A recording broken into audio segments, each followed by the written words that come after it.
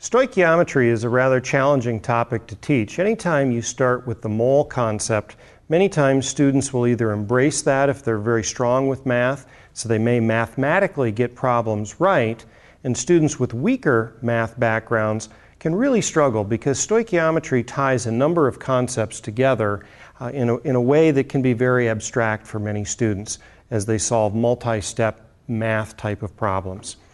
Many stoichiometry experiments are difficult. There's a lot going on. This experiment, the thermal decomposition of baking soda, has a number of advantages, and I'd like to perform that today. What I have in here would be 2.00 grams of baking soda.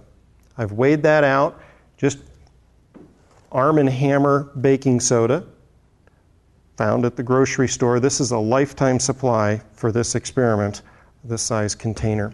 I have a metal crucible here, and what I like about this one is it's got a nice flat bottom, so it sets nicely on that. So I'm going to put the baking soda in there, and you can also perform this experiment, and I'll show you that as well, inside a test tube, just a standard Pyrex type of test tube. 2.00 grams of baking soda also going in.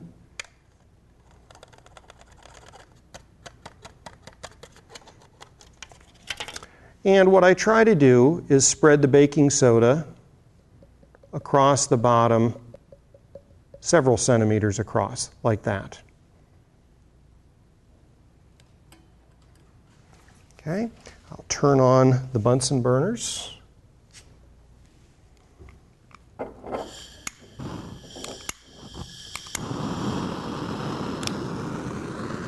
Get that going.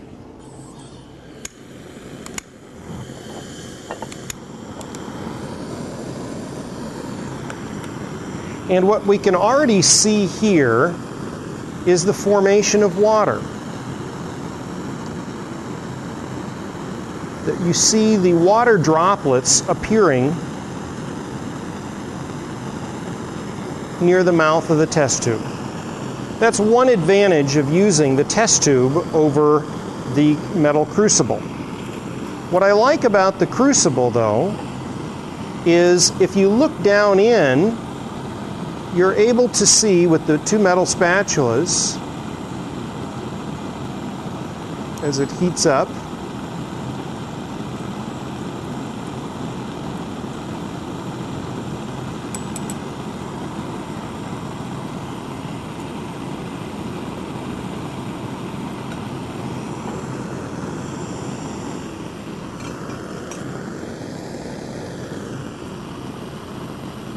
Now let that do its thing. You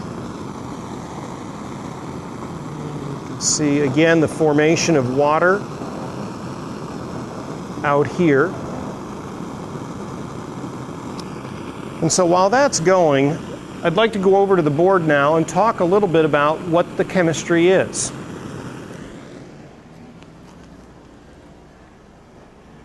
Oftentimes, we'll tell the students exactly what's going on in the chemistry. We want them to know as a class. This experiment allows us to present chemistry as a problem-solving exercise. Here we shift the focus from doing just straight stoichiometry type of problems into an authentic problem where they're using stoichiometry, applying their knowledge to solve a real-life problem. There are three possible decomposition reactions that could be occurring inside the crucible or the test tube at this point. One would have the baking soda, the sodium bicarbonate, decomposing to produce sodium hydroxide and releasing carbon dioxide gas. A second possible reaction would have the baking soda producing sodium oxide as well as carbon dioxide and water vapor. The last possible equation, which could be occurring, would have us starting with our baking soda and producing sodium carbonate along with carbon dioxide and water vapor. You'll notice that I've indicated the solid, gas. I want my students to focus on the experiment and really try to minimize any chance at confusion. Okay? let's head over and take another look here.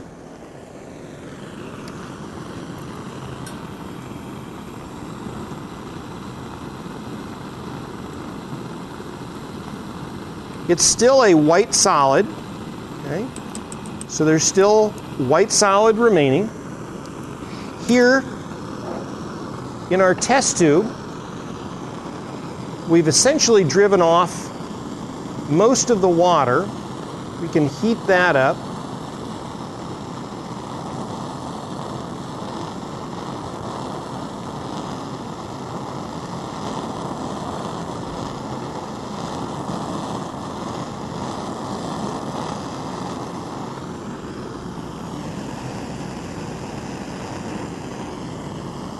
In fact, I think that one is done.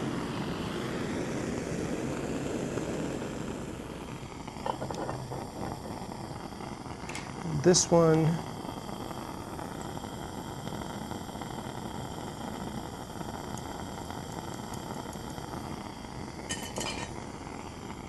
go ahead and power this down as well. Visually, this is not the most exciting chemistry that your students will see. But what we've done, if you think about it, we've already done the experiment. There's very little chance to have a lab mistake.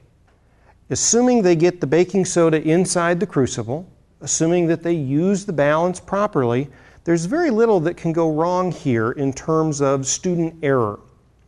Now, what we do, we always follow the safe policy of never putting something too hot for your hand on the balance. With the metal crucible, what I'm going to do is I'm going to pick that up, and I've got a wet paper towel here. A wet paper towel, since it's a metal crucible, we would never want to try this with the ceramic crucibles.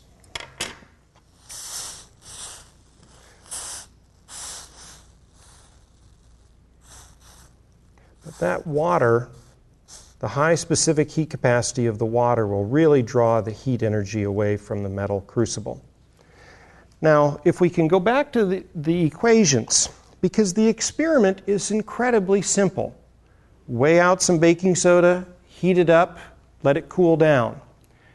As we look here, and hopefully this is obvious to our students, we heated up a solid. Well, we know that what's left inside the crucible right now is also a solid. And so what that should tell us, by having solid, gas, solid, gas, gas, solid, gas, gas, having those phases literally written out, not just S or G in my case, because I'll have students say, well, what does G stand for? By writing out the whole word, we can hopefully minimize any confusion that the students have. Knowing that I have started with a solid and I'm producing a solid, that allows me to say the gas or the gases are going to be lost to the air inside our classroom. What we would have left over would be the solid. So it'll either be the solid sodium hydroxide, the solid sodium oxide, or the solid sodium carbonate. And their job is to use stoichiometry to determine, was it this reaction, or this reaction?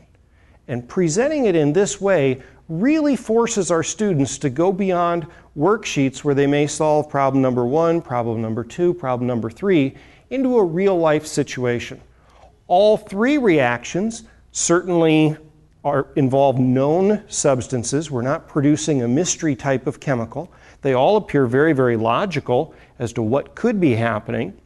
And it's their job to determine, use your stoichiometry skills to answer the question. Was it reaction number 1, reaction number 2, or reaction number 3? Okay.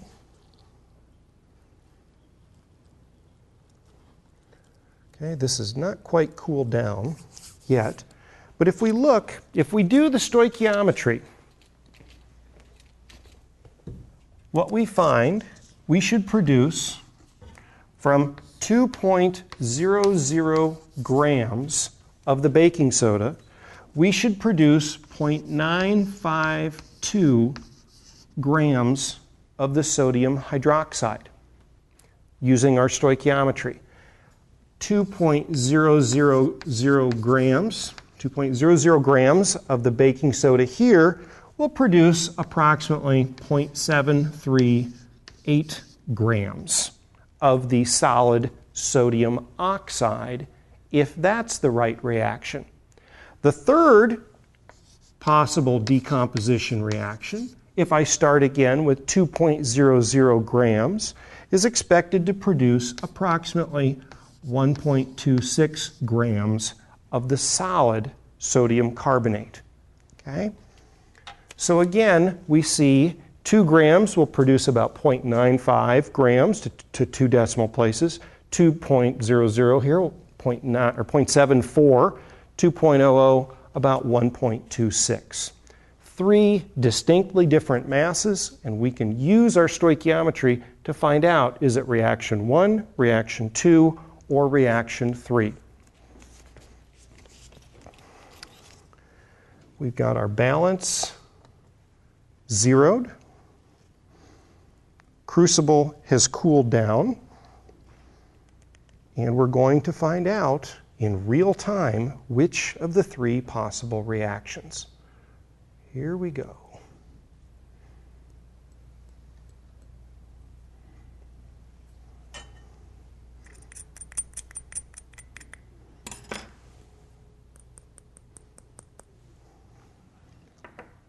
$1.24 grams, 1.25.